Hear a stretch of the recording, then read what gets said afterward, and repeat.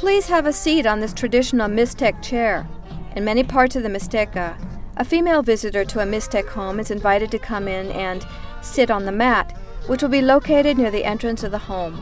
If the visitor is a man, he will be asked to take a seat on the bench, which is fashioned from a tree trunk and placed in the interior of the home.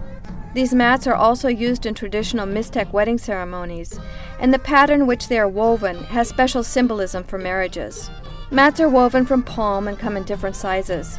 Larger ones are used to sleep on in rural areas throughout Mexico.